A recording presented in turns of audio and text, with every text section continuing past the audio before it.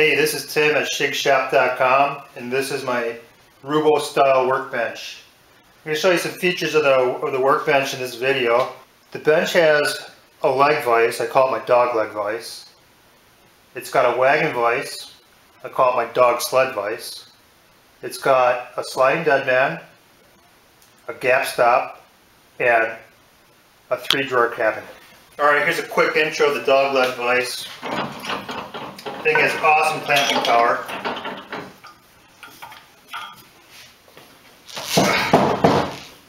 The bench is really heavy, that thing isn't going anywhere.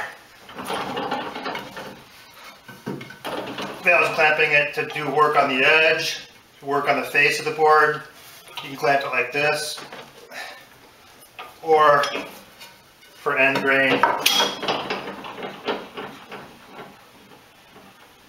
you can clamp it like this.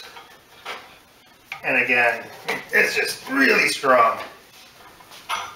Okay, here's the dog sled vise. This is my wagon vise. Quick intro of this vise. End grain clamping within the gap. Anything under 8 inches fits in the gap really nicely. Work on that end grain. Piece can be clamped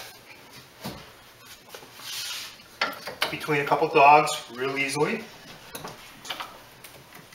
And the vise is going to hold that piece really strong.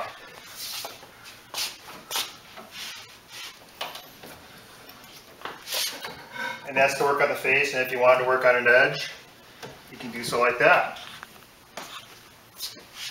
Here's a sliding deadman, which is really just a third hand tool. One of the things you can do with it is just put one of your bench dogs in a hole, slide it into position, put a panel on one end of it, clamp the other end in the leg vise, and you can work this edge without worrying about this end of the panel going down on you. Okay, so what I'm doing here is I'm flipping over my gap stop,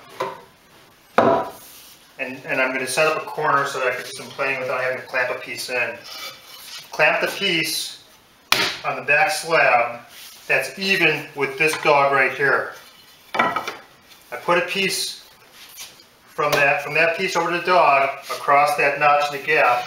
Now I can simply use those 2 stops as planing stops. Makes it a really quick way to be able to flatten a piece of wood.